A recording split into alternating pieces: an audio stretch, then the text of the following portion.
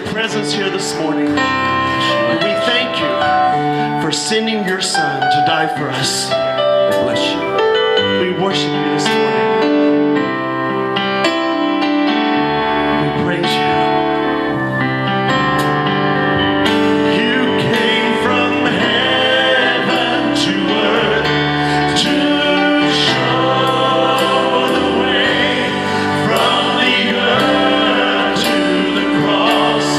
My debt to pay from the cross to the grave, from the grave to the sky. Lord, I lift your name on high.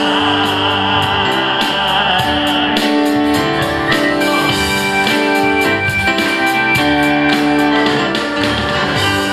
lift your name on high. Lord, I love to sing your praises. So glad you're in my life. So glad you came to save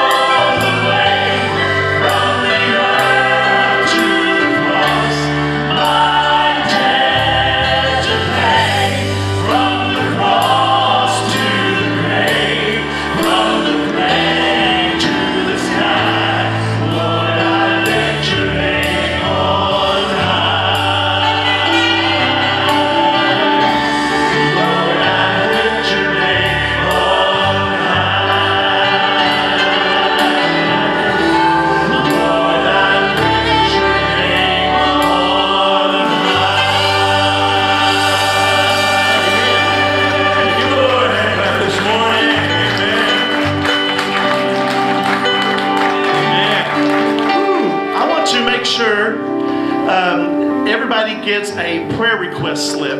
Raise your hand if you do not have one. We try to pass them out. And Doug's going to try to pass some of these out. Make sure everybody has one. Here, Stephen.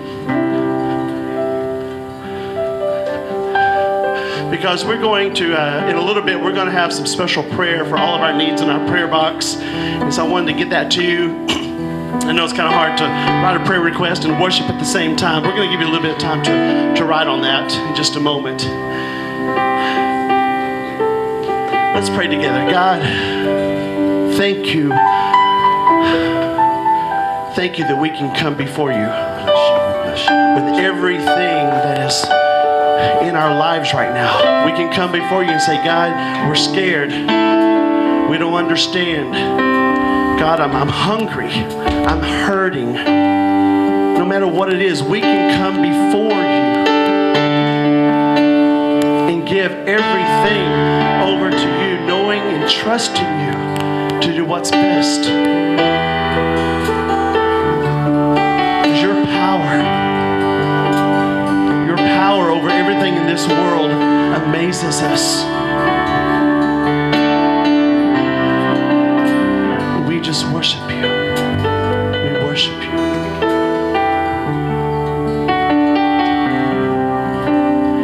Everyone needs compassion, love that's never failing.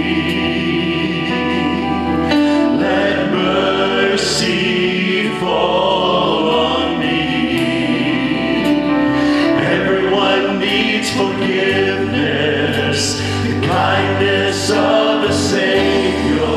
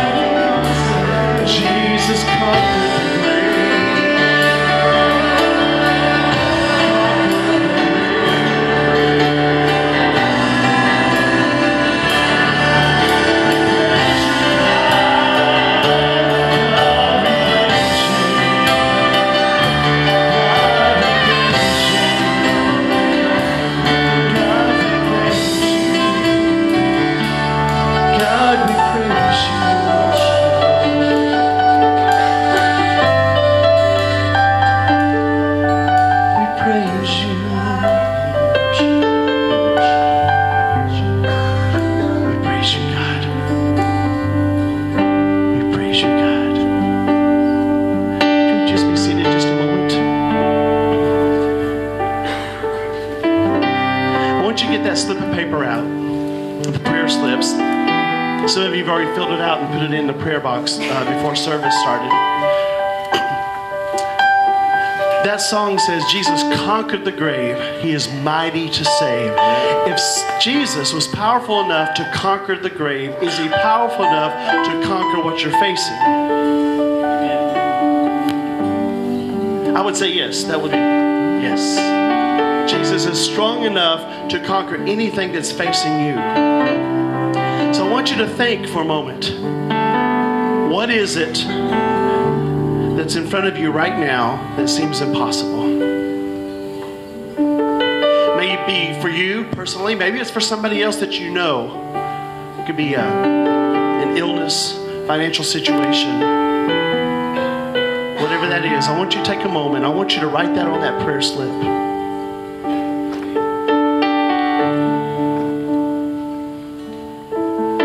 And if it's for you, do you remember what it was like before you had Christ in your life? How many of you remember that? Some of you accepted Christ at a very, very young age, but maybe don't remember all that. But how many of you remember just in your own life not having Christ 100% leading your life? How do we do that? How do we make it through, Mom? It's hard. We don't make it through without that. It's true. This next song, I Need You more than ever before, more than my next heartbeat, more than the next song I sing, because that line that gets me in this is because I never want to go back to my old life. I never want to go back to my old life. What does that mean for you? Maybe that's something that needs to go on your prayer slip. Jesus, help me to never have to go back to my old life. God has brought us through way too much for us to go back. I don't want to go any steps backwards. Always forward, with Christ leading the way.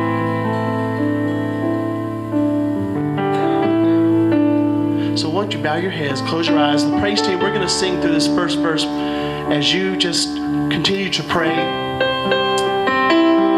and ask God what He would have you to write on that slip of paper that we may be able to pray for in just a little bit. Now just focus on this life that Christ has given you.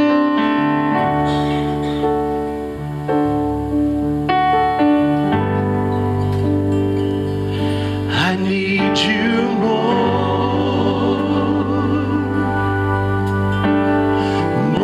than yesterday. I need you more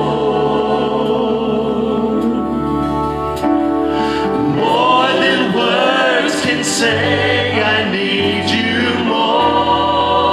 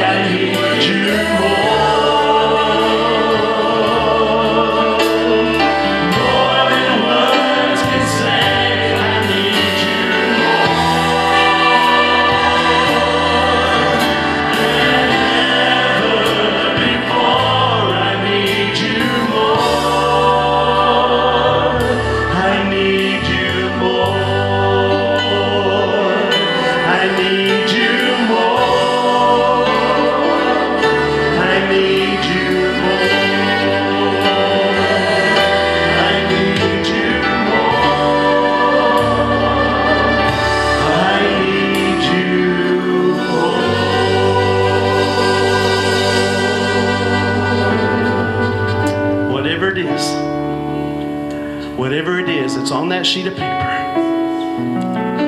It's impossible maybe in your eyes, but God says, nothing is impossible with me. And everything that you need, I've already provided. Every single thing you need, I have already provided. I've provided a way out. I've provided escape. I have provided healing. I have provided provision. I have provided companionship. Whatever it is that you need, God says, I've already provided. Now, your part is to say, okay, I trust you. I trust you with what I've written on this sheet of paper, God. I trust you. And stand on the promises that God has given you. God does not go back on any promise. Stand firm on that promise.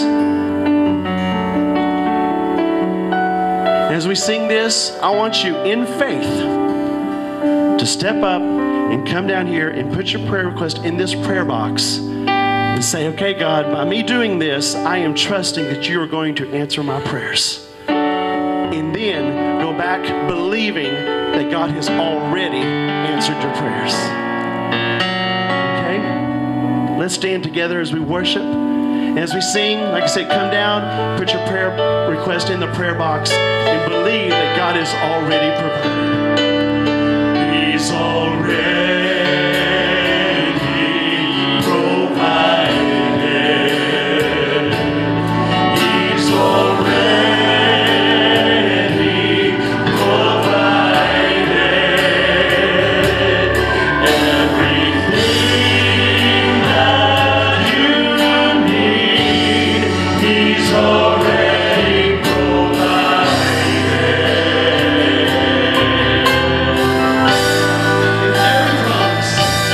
In every promise you can claim, just ask in His name. Everything you need, He's already provided. Let's sing that again. He's already provided. He's already provided.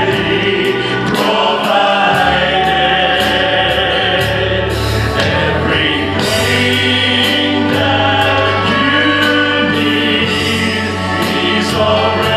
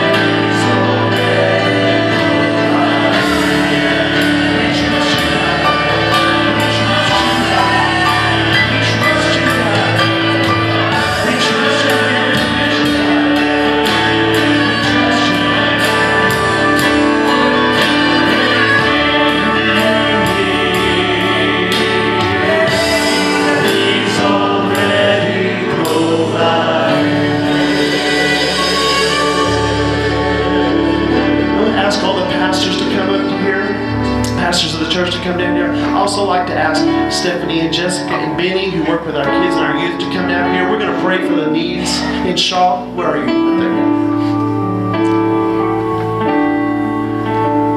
there. We take There's nothing magical in this box, but we take very seriously what you have put into this box, and we want you to know that we pray for these every day. So I want everybody just to stretch your hands towards this box, and we're going to pray for the needs.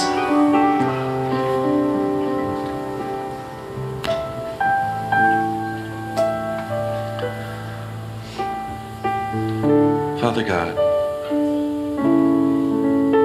there's not a need in this box that you can't meet. And Father, we know it's your desire. It's your desire to see every need here met today. So Father, we agree with your word that says if we would ask, you would give. So Heavenly Father, right now in Jesus' name, we thank you for healing. All of the healing needs that are represented in this box today. Father, I thank you that every need is met. You are the Jehovah Jireh. You have seen the need ahead of time and have already provided the answer. Father, every job, every pay increase, Father, every mate that's on their way, Father, I thank you that they don't come a day early. But Father, we're ready, they're ready. And Father, then we can see the miracle happen. Father, every person here today that has a need, Father, I thank you that in Jesus' name we claim those healings, those needs met now. In Jesus' name. And everyone said, amen and amen. Give the Lord a hand clap this morning. Amen. Amen. Amen.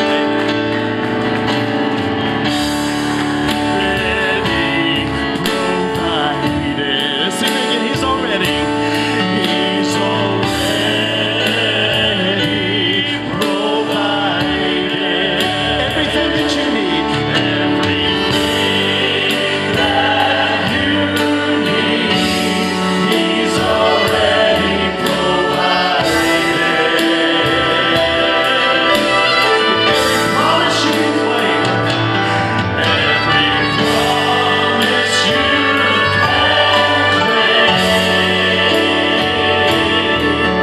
Just ask it in His name.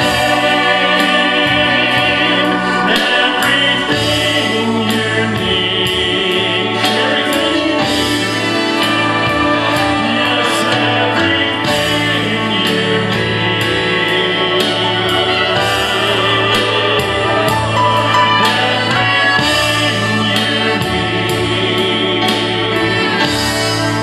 He's already provided.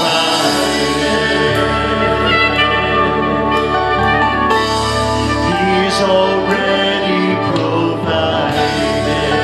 We trust you, God. We trust you, God. He's already provided. We trust you. We trust you.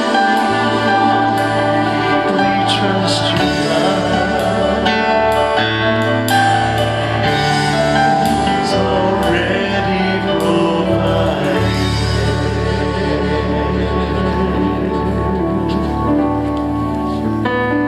Father, we rejoice knowing that you do all things well. Father, we're not praying anymore because we believe that we have received. So Father, our words are that we praise you, that we thank you. We receive it done in Jesus' name. And everyone here said, amen, amen, amen, amen. Well, give that person on the right and on the left a big squeeze around the neck and share the love of God up and down the road this morning. It's good to be in the house of the Lord today.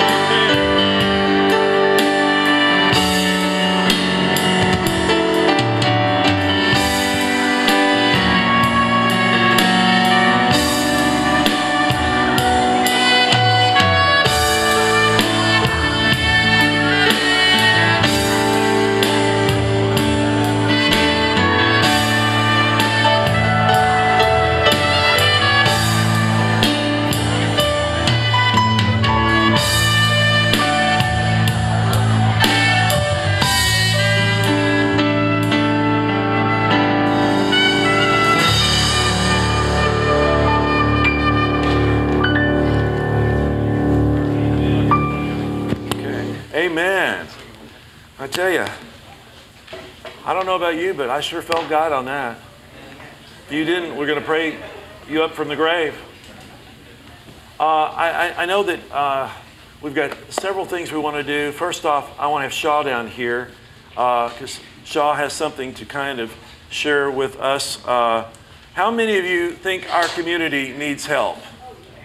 How many of you think they know that they need to know Jesus a whole lot more than they probably know it? Well, Shaw? We're going to be doing an outreach next Friday. Blue. We're going to be doing an outreach next Friday. It's called a Rolling Pin Massage Outreach, so that may be a foreign idea for some of you. So I'm going to show you kind of what we do. We set up a canopy, I guess you'd say, canopy out in front of near the subway. There's an area that's there in the parking that accommodates room for us. We have a table. It's got a banner on it. It says Crossroads Community Church on one side, and then on the other side, it says everything Jesus had to say about homosexuality, and it's blank. And it says, but the Bible does say, and it lists salvation scriptures. And then at the end it says the gospel really is good news. It says gospel, G-O-S-P-E-L. God offers salvation, peace, and eternal life. And a changed life is a prayer away. Well, the people that come to get free massages, we have chairs sitting. We've got 4 chairs, 4 rolling pins. I've asked Ashton to help me demonstrate. Come hither, Ashton. He sits down with the back of the chair facing him and just squat because you're young. No, back. In the knees, in the knees. There you go. You can be a little higher. Basically, it requires no skill on the part of the masseuse. Take the rolling pin and you roll their backs. Feels awesome. It is a wonderful way that we can touch the community, bless them, help them feel good, and they wonder, thank you, Ashton. They will always ask us, why are you doing that? Oh, this is so good. Nobody ever told me a rolling pin could be so nice.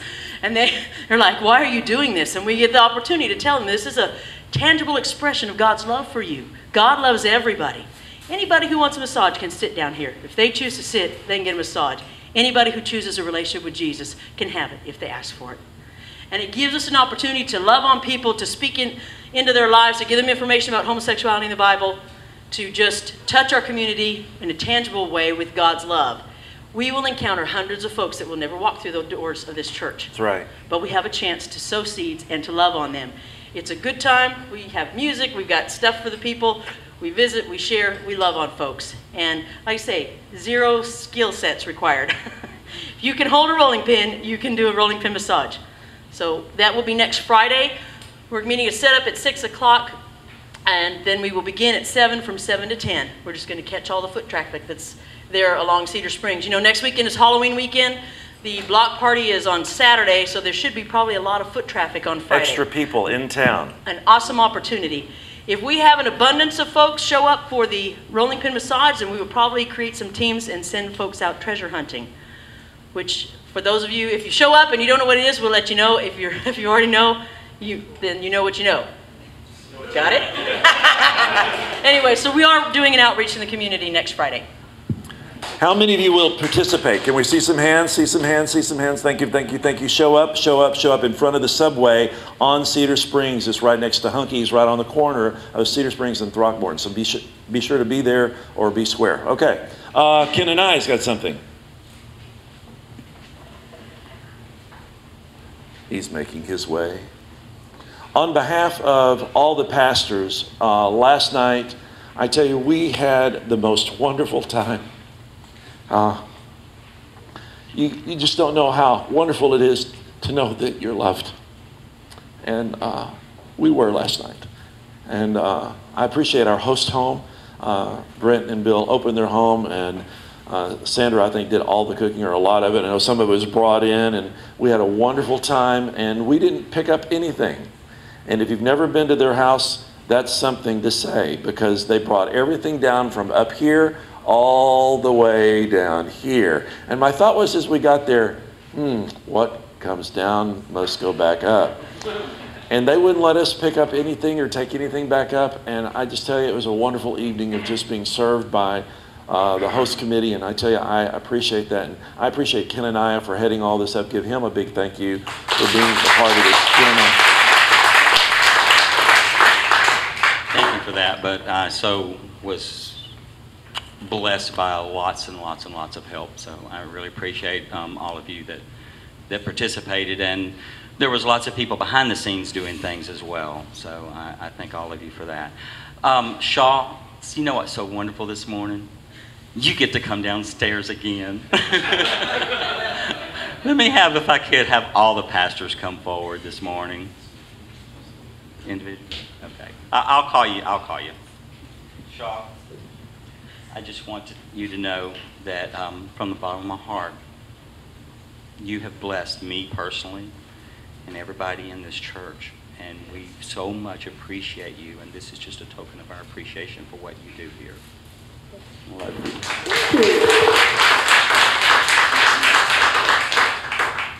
Pastor Kidder Owens.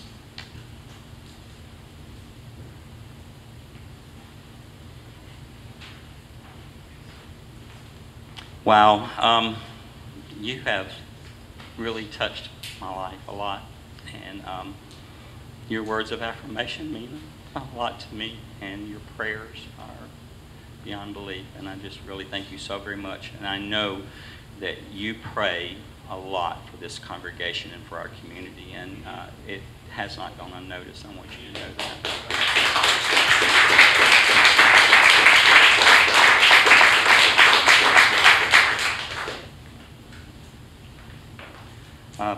Pastor Todd Gaston.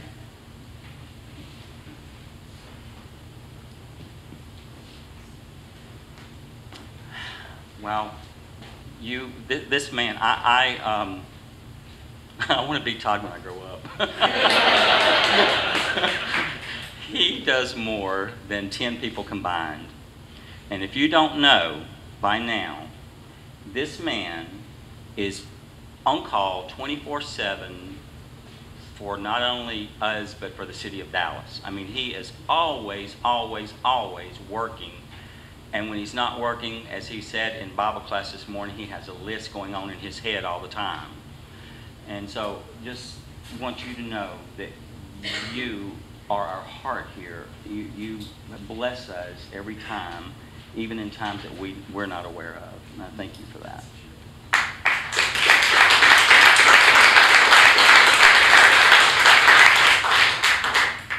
Pastor Johnny Head.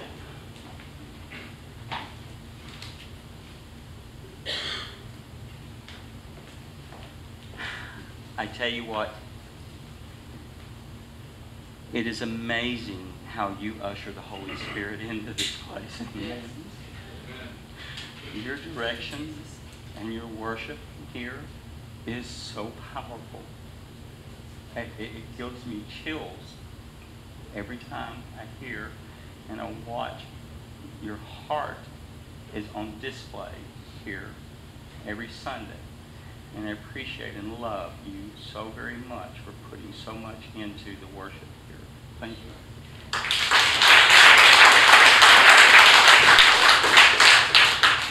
Stephanie. And I'm not going to try to say your last name. Sabon? Okay. Wow. You know what? This is an incredible sister. She is so busy. School, full-time, just medical school. Medical school. I mean, we all have some idea of what they go through, and yet her heart is the children of this church. And, you know, it was her vision for creating a children's ministry here, and she has been dedicated to it and really has poured her heart into it. And so she really deserves an extra special applause this morning, because it wouldn't exist without you.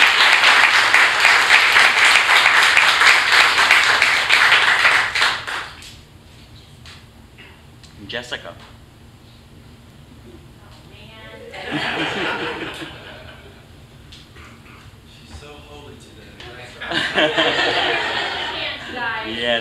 Yes. Stephanie is one of the very first people, whenever Britton and I walked in this building, that walked right up to us and made us feel at home and hugged us and just like poured her heart out, and she just has an infectious smile. And you know what? the teachings that you did when we went to Pride in the Truth, you're an amazing teacher. And I just love you because your heart is people.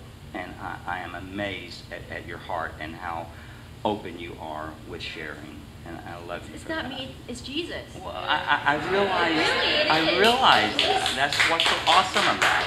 That's what's so awesome.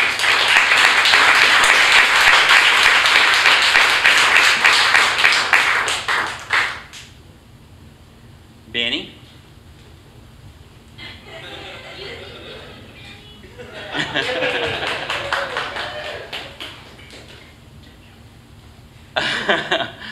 Benny, you are amazing. Another one that had a heart for our youth here. And you have poured so much into that, and you have blessed this congregation in many ways. If you don't know, he's not only does he do the youth, but when you get here in the mornings, he's been here for a long time. He makes sure that everything gets put in its place. He knows where everything is. If you can't find something, go to Benny. He There is a limit. He also sees to it being put back up. And that is amazing service. And so we really want you to know we appreciate your heart and your service.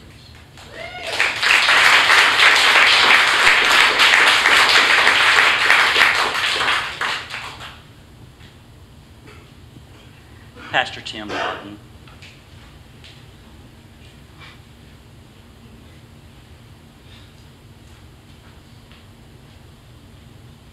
Wow. Special, special, special guy. I know, just like said, Jessica, it's Jesus. And you know what? You are Jesus in skin here on earth. You display it all the time. You're never off. I've never been around you. I've never talked to you. I've never listened to you that you do not speak Jesus. You speak love every time I'm here. You speak, and that is an amazing thing to do. It's amazing to be able to say about someone, and I love you for that.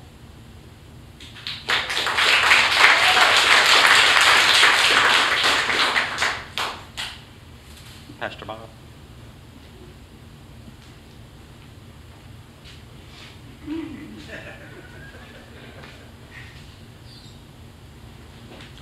I didn't know that I could be accepted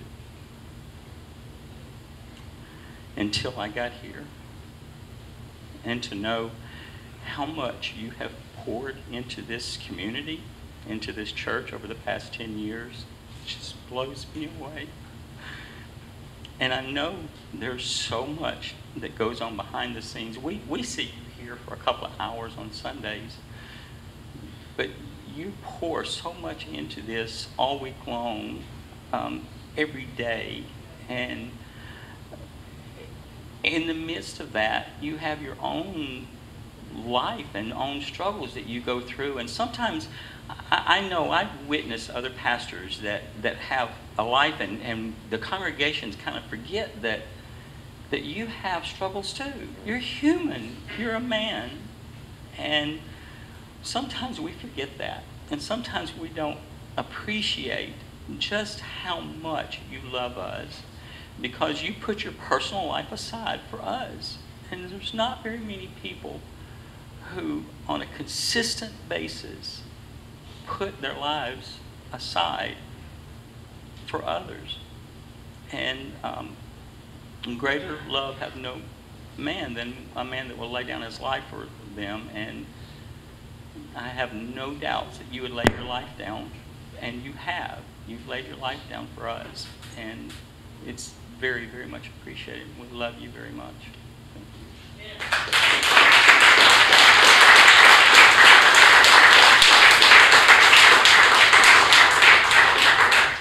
Well, we can all go home because we can't talk now.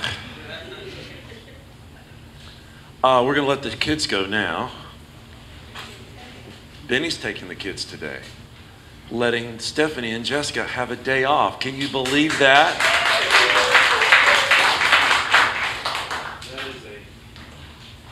That is a wonderful thing. Kathy, I remember, I'm so... Kathy? I think if somebody has a big envelope, hers may have been in it, because I did notice one of the envelopes was thick. Well, she has an envelope. No, that's the right thickness. Kathy, I did not have you can have mine. Because it's empty. Okay, so you...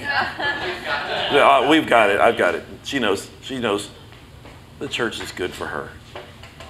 If there's been somebody that has been beside me, come up here. That's right. From day one. She's known me longer than any of you in this building. Has known me for nearly 30 years. Anyway, so we're just young chicks. And all that to say, no one knows me better than her. And for her to be here for this long and stand beside me, that means an awful lot to me. She's one of the 3 board members, so you treat her with double honor, double respect, okay? She's not only a pastor and a friend, but she's a board member, and she supports me and prays for you. So she's right there, and if you're sick, she's there. If you're in the hospital, she's there. Everywhere. She just goes everywhere. So just realize the fact that sometimes people are due, and then sometimes people are due twice, and she's one of those people. Give her a hand clap this morning.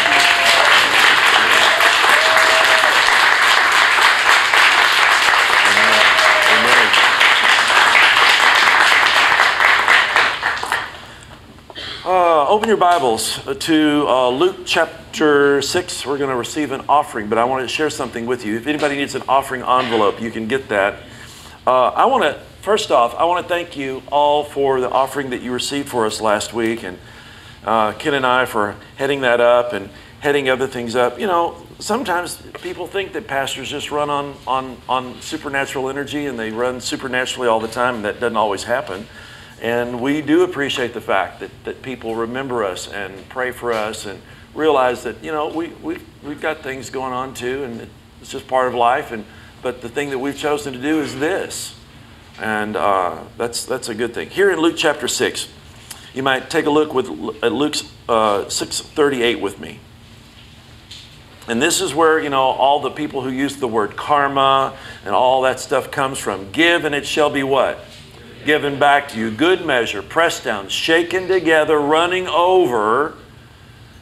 For whatever measure you use, whether it's a small, medium, or large scoop, that will be the measure that's used to give back to you. You are in control of how much you get. And if you're not getting anything, guess what? The only person to look at is not anybody else, not to get mad at God, but it's to look at yourself and say, you know, if I'm not getting something and there's something wrong here, then you might want to take a look. It's like I said a few weeks ago, I can tell your relationship with God by looking at the first check you write every month. And oftentimes it's that point where people say, well, I'm not getting anything out of church. Are you giving anything to church? Are you giving anything? Are you here? You know, you can't get something from church sleeping in on Sunday mornings. You can't get something from church if you're not participating. You can't get something from church if you don't come and you don't sing and praise God when you get here. There's nothing there for you because you just come and participate, sit. It's like sitting in the stands of a football game. You can't say you played. You say you went, but you can't say you participated. You have to get in the game. You have to be a part and celebrate what's going on here. And it's those people who give that have a place for you if you're not giving. So I want you to think about that as we take a moment and let's revere the one who pays all of the bills. Yours, the government's, whether they spend it right or wrong, you know, that's their responsibility. Our job is that we give it, we pay it, we do what we're supposed to do. So join hands with somebody next to you and let's pray this morning. Heavenly Father, I just thank you that we are here to celebrate you. Well, that's the only reason. We don't come here to hear ourselves sing. We come here to worship you. So Heavenly Father, right now, we thank you that you are in charge of our finances, but you've given us the key to them. You said that if we would give, you would cause men and women to give it back to us, good measure, pressed down, shaken together, and running over, that there will not be room enough to receive it all if we'll just prove you. So, Father, we get the opportunity today to put our faith and our trust into action by taking that which you've given and to worship you back with a portion of it. You don't ask for all of it. You don't ask for all of our day. You just ask for a portion. So, Father, we're here to give you our first fruits, not the leftovers, not after I get all my bills paid and all of my wants and needs taken care of. Father, we're here to worship you with our first fruits, the very best that we have to offer. And we do it now in Jesus' name. And everyone said, amen and amen. If you're making out a check this morning, make it out to Crossroads. If you're putting cash in offering, raise your hands. And if you did not get an offering envelope, you can ask an usher to give you one, and they will. How many of you, well, can you do two things at once? How many of you have a smartphone? How many of you have a smartphone or an iPhone? If you did not do this, and I ran out of time, there was not enough of me this week. What I'd like you to do right now is to go to your app store. Open your phone up. I know it's unusual for me to ask you to do that, but I want you to open your phone up, go to your app supply, your app store, wherever you go to get it. I'm going to ask that you download, while we're here right now, an app. Because that app is going to give you my notes. The scriptures in the right version, everything right as we go along. And so I know you will not be texting people in church, will you? No, Pastor Bob. We're not Facebooking either, okay? We're following up. But go to your app store, and then in the search engine, type Bible, B-I-B-L-E, right there at the very top. When that comes up, there should be one that says Life Church. Does it say that? Let me look at mine and see. YouVersion, you can either type in YouVersion or you can type in Bible, and it should be the very first one that pops up. Let me get mine up here. And it's U-Y-O-U. Y-O-U version, not your version. But if you just type in Bible, like I'm typing in it right now, B-I-B. When I type that in, it just comes up with lifechurch.tv, Bible at the top. So that should be the very first one because it doesn't have the or anything in front of it. How many of you see that one? If you do, download that. Download that app. Because that's the one that we're going to use, because when you click in there and you install it, it just takes a couple of minutes. And I know we're taking time, but this is something that we'll be doing. This will save you some time later on down the line. Just install it. And it should give you several different options. If you look at the one that says Bible, if you click on that, that will allow you to download they have 200 versions of the Bible in multiple languages, all available for you right there. But what I'd like you to do is to go ahead and download that. You don't have to download the versions today, but you can go back and do this. But you see one that says Live? See the little icon there on your page that says Live? Click on that for me. And then it'll say search for a live event. See that? Click on that. And then it'll give you a little search engine at the top. Type in Dallas Crossroads with a space in there. Dallas Crossroads. And click search. Hit this little search icon.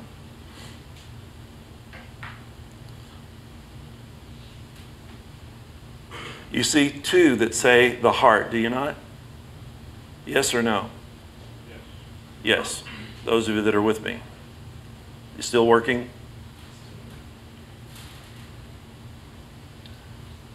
The first one has a place where I've put some of my notes and a place for you to put notes in. The second one is just the scriptures. You're not going to have two from now on. You're only going to get one. What happened is I did the first one and closed the app on my computer, and it didn't tell me if it saved it or not. So I did it again. So I know now that I don't have to do that. And for some people that don't have phones that have this, you can just bring your Bible for shop. But I'm doing that because a lot of people have asked for my notes and things along the line. and this way. And the better I get at this, the better you'll enjoy the experience. But this was the best I could do. Dallas Crossroads? Dallas Crossroads. Or you can put in 75219, which is our zip code. And it should pop up that way as well. But if it doesn't, talk to me afterwards and we'll have a class on this app. Maybe one Sunday morning real quick and early. How many of you have gotten there? Anybody have gotten there? The zip code will do it, or Dallas Crossroads, either one. But you'll see two that say the heart. Just click on the first one, the former one, because that one will have a note space in it, and you actually type in notes as you go along.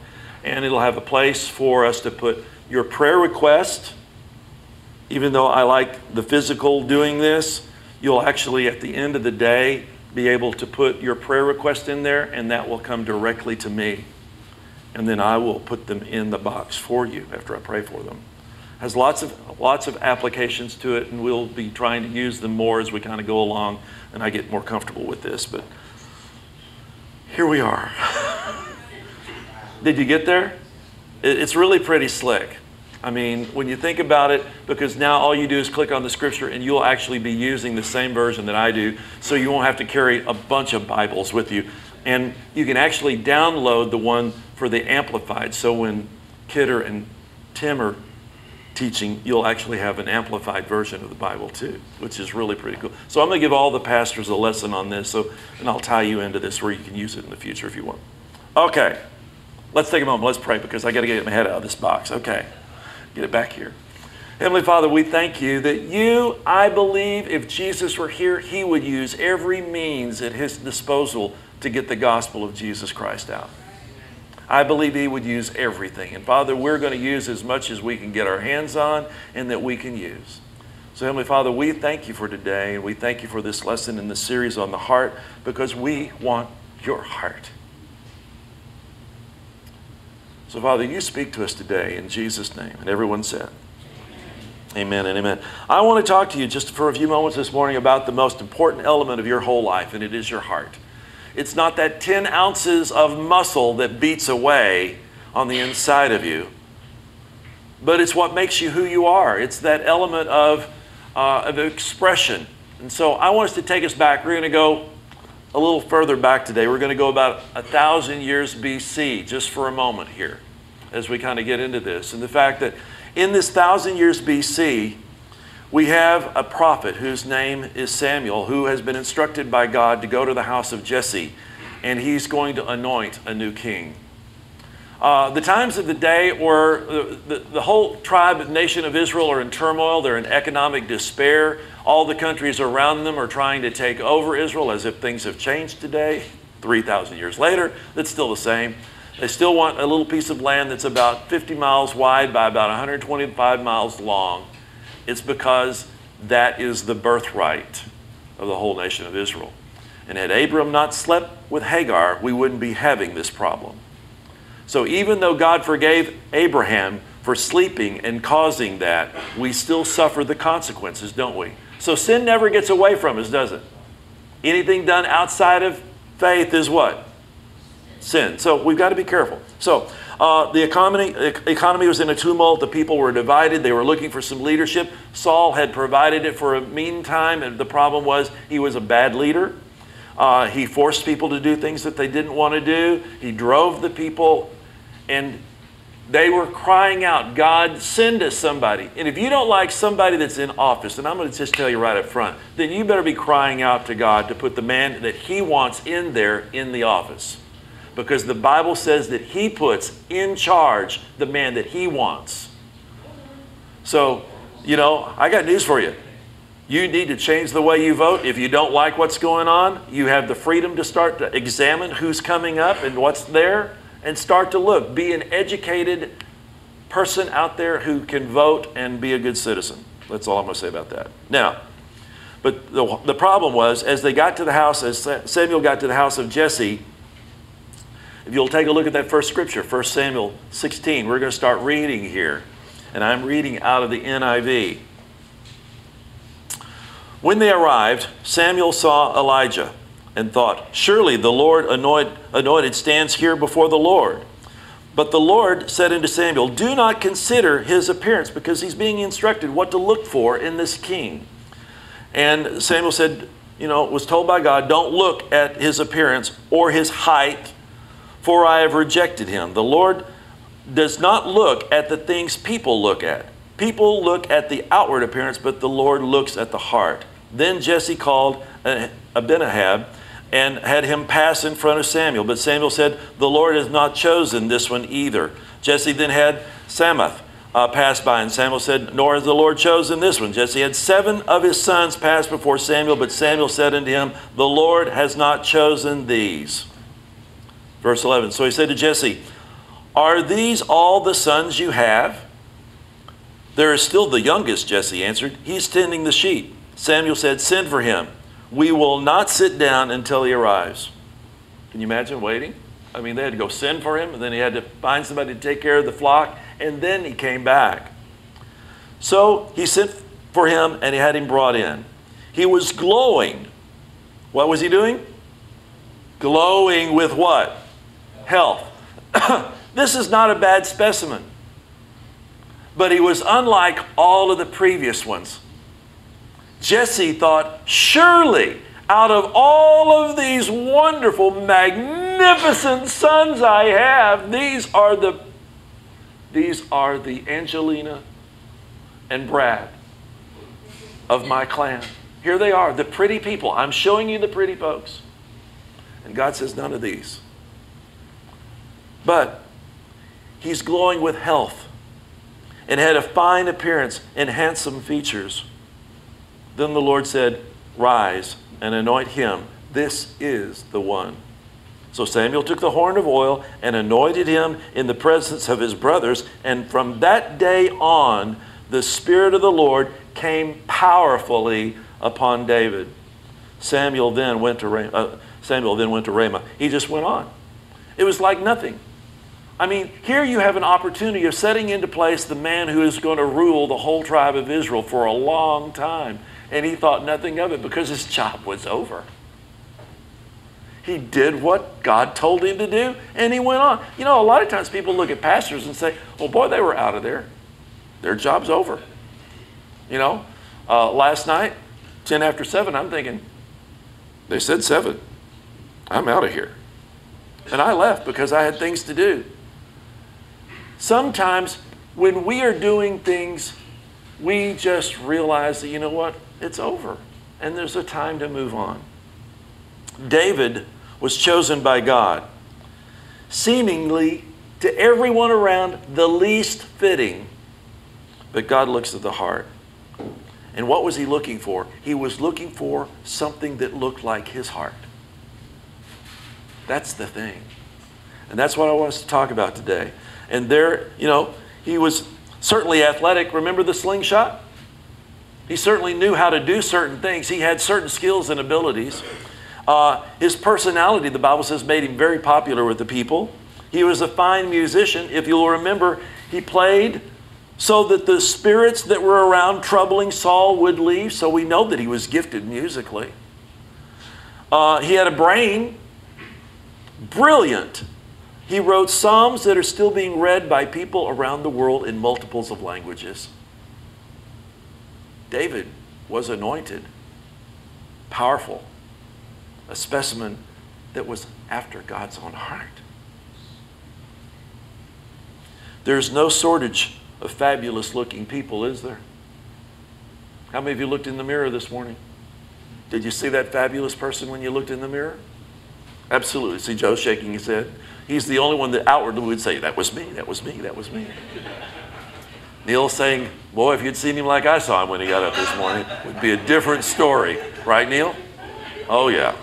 Hair's all face like this. It's a good thing you love him, I can tell. It's a good thing. Great athletes, popular politicians, superb musicians, geniuses of all kind abound in this world. But we still have battle in Congress, don't we, for having the right heart at what our country needs.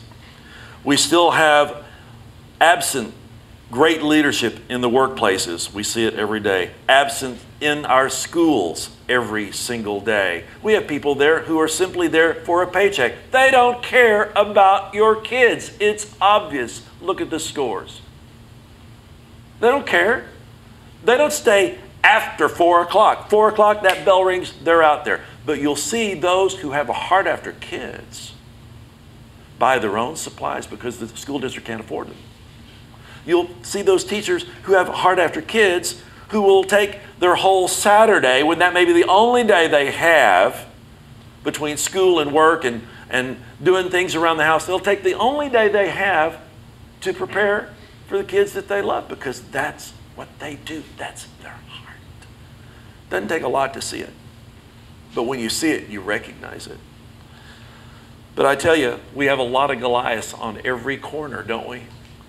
Our world is filled with them, and we have all the right instruments. You see, that slingshot was the right instrument, but we don't have a lot of people who have the ability to whirl that, to hit the target, and to make the difference. In spite of David's flaws, which he had many, we know them, God still loved him. And I've pondered with that on this lesson. Because David's heart is the example that God's given us. And I wonder, well, how can you mess up so many times that even at the end, people, when they say the name David, they say it with fondness and reverence, and it's filled with so much stuff. And you have people that are, the David in Florence. I've had the privilege of seeing it. And you sit there and you look at that and you think, was that what he really looked like? But that was what he really looked like in the eyes of that particular artist. I don't know if you know the story about that particular statue, but the artisan who took that piece of stone had been rejected by several other sculptors. Been rejected. It had been mined out and no one saw it. But someone saw that and began to carve out of that one of the most beautiful and revered statues in the whole world because it had an inspiration to it. Take a look at Acts chapter 13.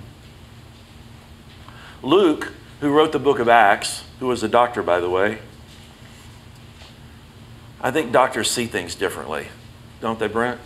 They do. They're more analytical. They can't get it out of their head, but they see it anyway. They see it like that. Brent has had challenges getting out of his head. And he's doing a better job. He's realizing that, God's in control. He's in charge. Here in Acts chapter 13, look at verse 22 and 23. It says, after removing Saul, God did that. God removed Saul. He made David their king. And God testified concerning him, David, I have found David, son of Jesse, a man after my own heart. He will do everything I want him to do. How many of you can say, I have done everything that God has asked you to do?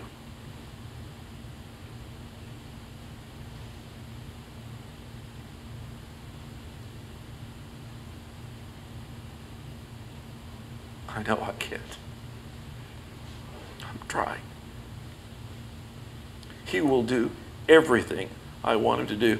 From this man's descendants, God has brought to Israel the Savior Jesus, as he promised. The implications are from this scripture right here that the right heart started the whole work of salvation. From David, brought all of the lineage of Jesus. And because of that right heart, we got Jesus out of all that because he was birthed into this earth because of that. This week, Shaw came to see me. How many have Vonage phone lines? You got Vonage or something that are voice over IP? They're very popular. I've had it for several years. And when my sister went to Germany to live for a few years, it gave me the ability to call her and talk to her for 3 cents a minute. I'm not making an advertisement, but it's a tremendous thing. So I could call her every day if I wanted to and talk with her and check with her and see how she's doing. Well, you know, she's moved to the Philippines and she's on a phone that I can't get to all the time, so I still got it and didn't remove it. But I have talked to Africa, I've talked to other continents, talked to people, ministry people around the world, and I told Shaw she wanted to talk to this pastor or this minister man in Uganda this week. And so we made arrangements, timetable for him to be waiting for our phone call, and we actually got to call and talk with him this week. And they talked for about 45 minutes. We lost them one time, we had to get back with them. But I'll tell you something.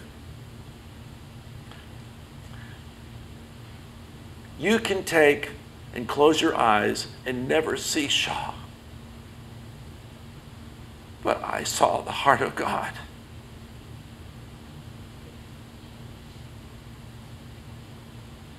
I sat there and I cried because I saw someone whose heart is so for people just like us, who don't have a fraction of what we have. $100 a year is a good wage in Uganda. $100 a year. Yet I hear people complaining about everything. And I just want you to know there are people who are suffering with Christ right now for the gospel of Jesus Christ. They're suffering because they don't care what it takes to minister to those people. They have chosen to put their life at risk to tell the LGBT people in that country that God loves them. They're putting their families at risk. They know what they're doing. We've asked them point blank, is your life in danger because of what you're doing? Yes. Does it stop them? No. Can I get you to bring some of your neighbors? No.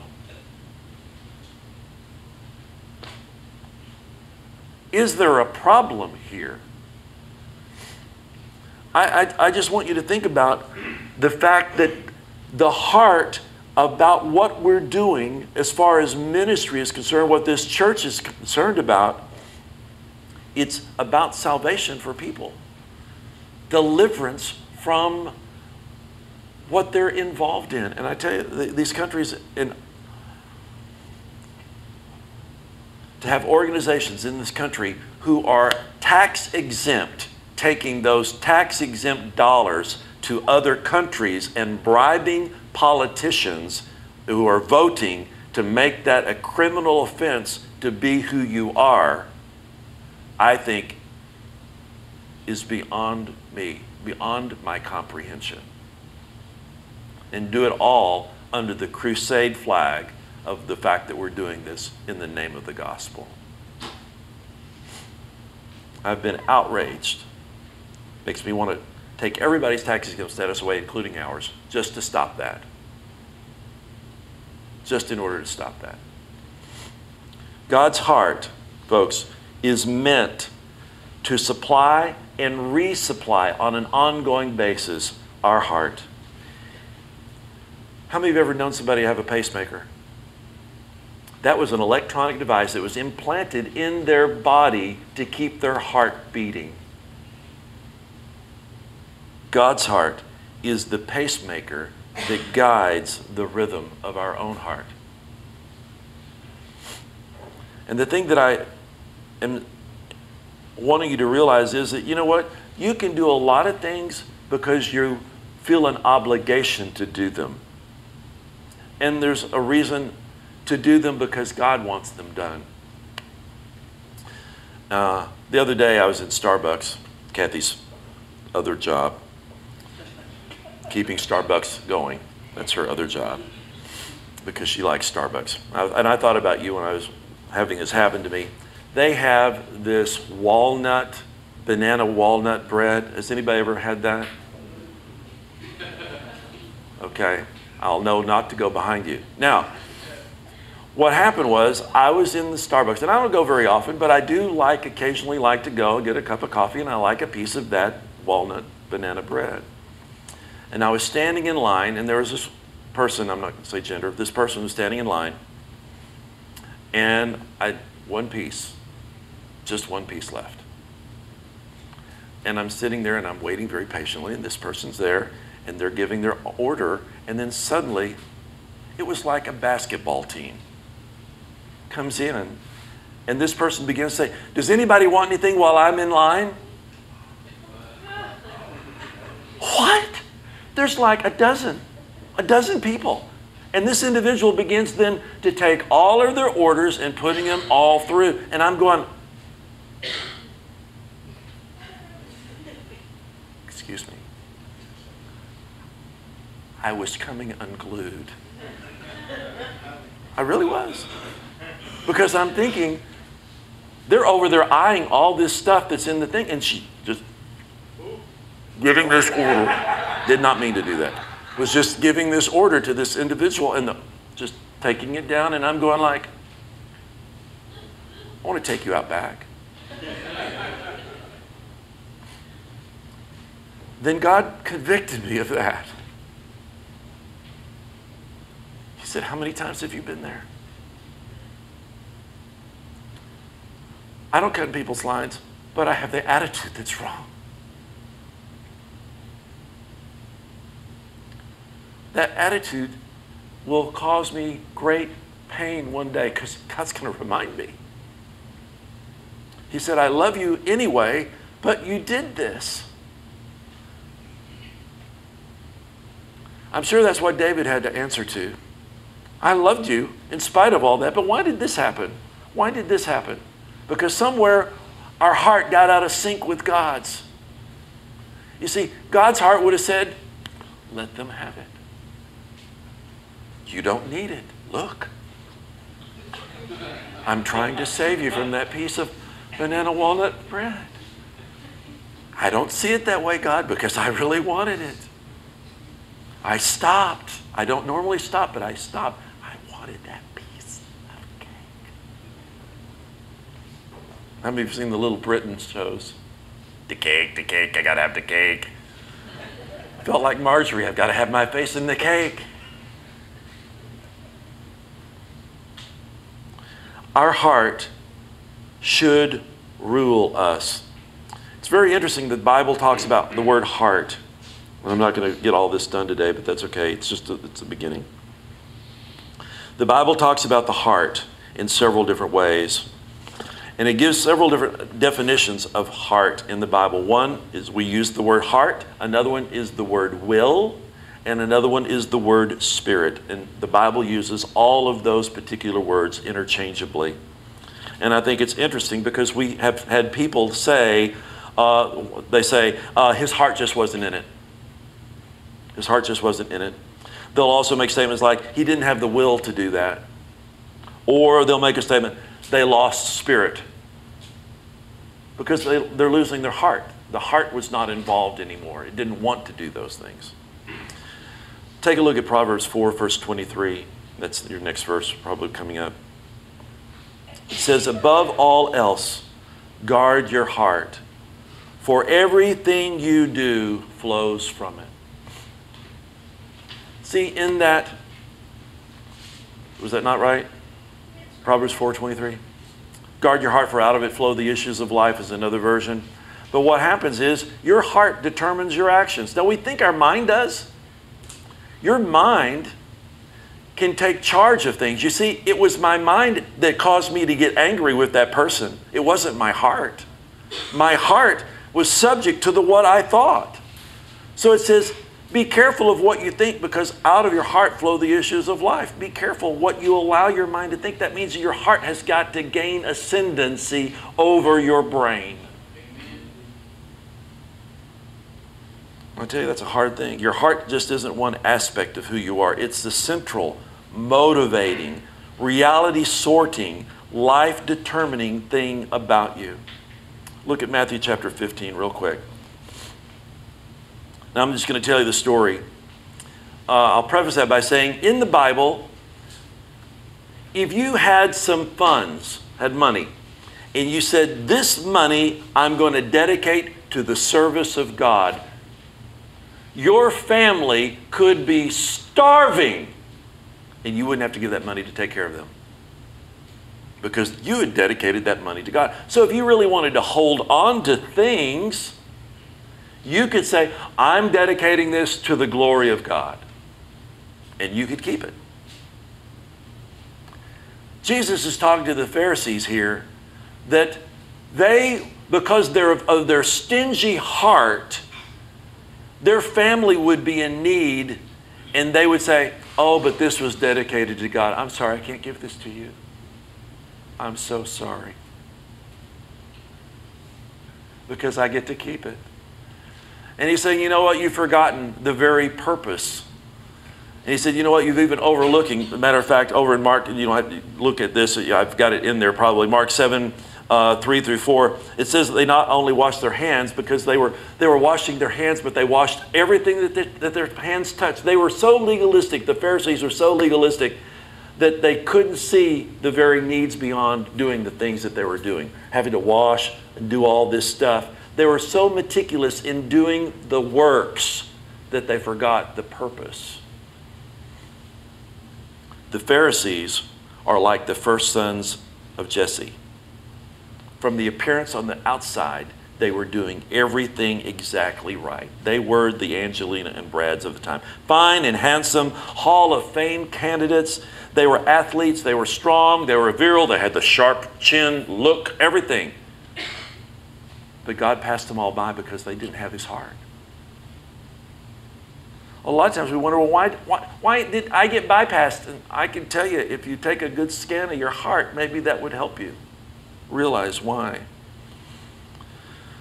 I will tell you though, these Pharisees, they ate kosher, everything was proper, they avoided sinners, they always said that. They had brilliant brains, studied the Jewish law, and they sang psalms like lyric opera people. In other words, they were a lot like some of us.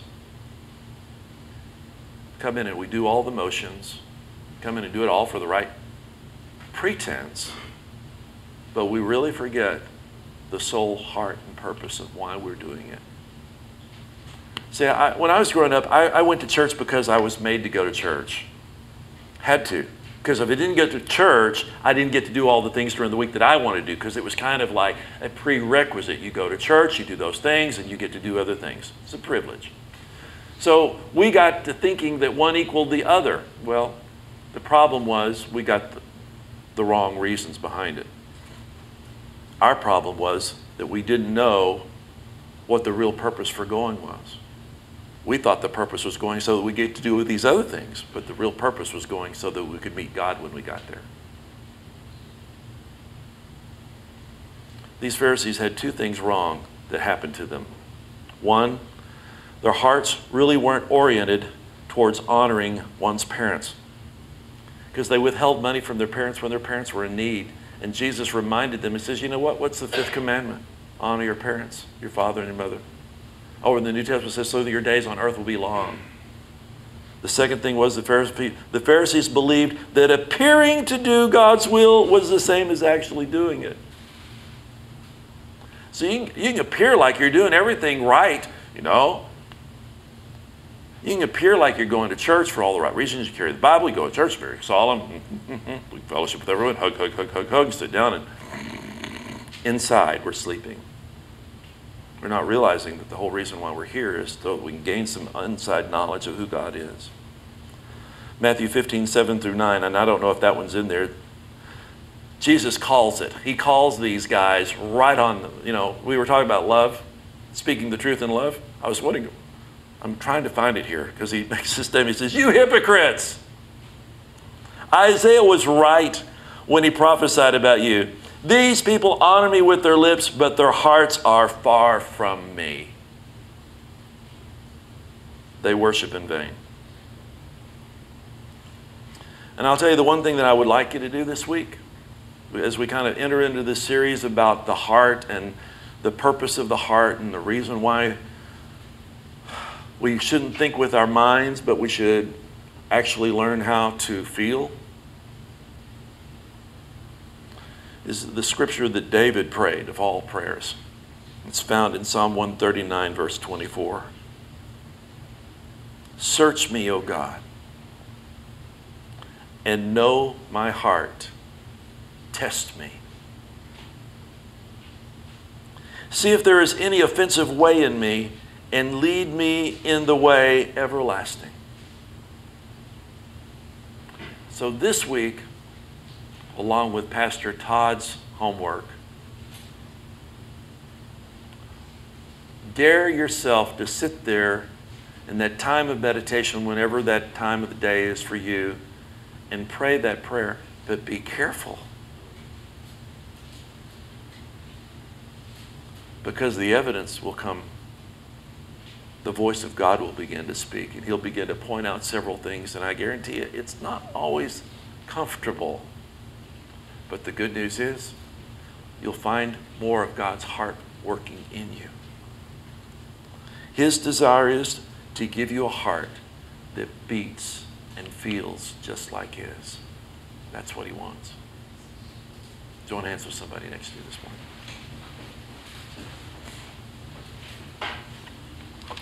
Heavenly Father, we want your heart. We want to sense your being.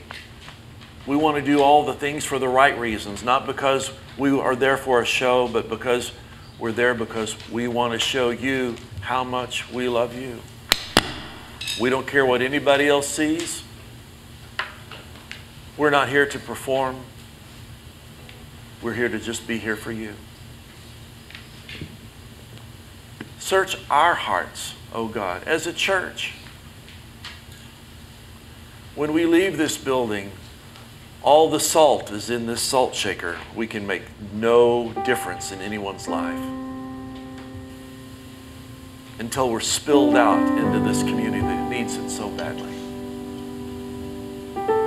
So Heavenly Father, I thank you that you will begin to do a work in our heart. And next week, as we learn about the heart attack, one of the worst things that could happen, Father, we pray that we don't suffer from that we will learn how to keep our heart really close to yours and in beat and in time and in rhythm with you. So Heavenly Father, I speak to every person here today. I speak that you do have the heart of God. That you have a heart that's after His, to please Him, no matter who's watching, what you're doing, who cuts in front of you at the line or orders in front of you. Don't get angry. Remember, that's not God's heart. So Heavenly Father, we give you the praise and we give you the glory for